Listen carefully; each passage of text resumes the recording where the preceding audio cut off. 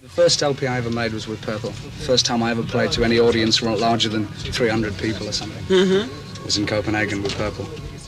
But what was it like to be exposed to such a mass audience suddenly? Good. A lot of fun. Great women. But could you cope with it? Oh yeah. At that time, Deep Purple were very nice human beings. You know. At that time? At that time. So now I ask you, what was the reason for breaking up Deep Purple? Because it was not so much a group in the end, it was more 5 egomaniacs fighting for the spotlight.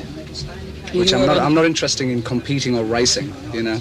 I'm very happy with what I'm capable of doing as a person and as a performer. And I do the best I can. I've just done the best I could under the circumstances there.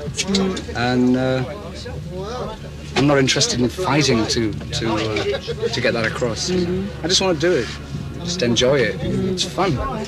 But then you started your solo career last year and you had to start all over again. So playing small venues, etc. What was that like? Much better. Why? There's more communication rather than separation. See, with Deep Purple, I had 2 fucking enormous security people who took care of me, bodyguards. And after a concert, I played on a concert like stages that were 30 feet above the audience. I couldn't touch the audience. I couldn't speak to the audience without going, you know. And after the concert, I signed somebody brought photographs in and I signed them. I never met my audience. Never met my audience. Then into the limousine, after the hotel, then the airport, never meeting the people that you were playing to. It was like a straitjacket, you know. Why did you call your group White Snake? I know it's the title. My favourite music is cock rock. You know, White Snake is just a more polite name for a cock, you know. And I'm not black. But in concert you still perform the old Deep Purple songs, especially the ones you wrote. Yeah. But you do that for your public or for yourself? No, because we haven't got enough new songs as a it. group. We've only had 1 day's rehearsal for this.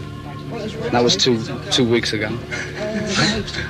But for me, when I hear your albums, part of it, for me, I have the impression you are going to do a kind of Robert Plant vocals, and on the other part you have this rhythm and blues and soul ballads, for which I think your voice is much better suited. Yeah. You see, let me explain that I have no wish to do a solo career as you imagine, or as record companies say. I'm a group singer, nothing else. And when I left Purple, the worst thing in the world was because I was very hot property with being a member of Purple, and many people wanted pieces of the pie. So these people couldn't settle on their piece of the pie, so I was denied the opportunity to perform in live concert. So I never had a group. So all my music was written at the piano in Bavaria, in the living room with the sun coming in. And you can't rock and fucking roll in a living room, you know what I mean? You have to have this kind of experience to write about it, you know? So all my songs have been, I'm so fucking sad, you know. Is that also the reason you didn't accept any offer from other groups? I got offers from, the only offer I would have accepted in that time was from Jeff Beck, and that fell through. That was a group with Jeff Beck, Willie Weeks and Andy Newmark, and a guy called Jean Roussel. And I said, yeah, I'm interested, you know. And then that group fell to pieces. There was no, I didn't even meet the people, you know. The only offers I had was like Uriah Heep, Black Sabbath, all the rubbish, you know. I agree. But what was your reason for doing? Listen, I played with the best rubbish in the world.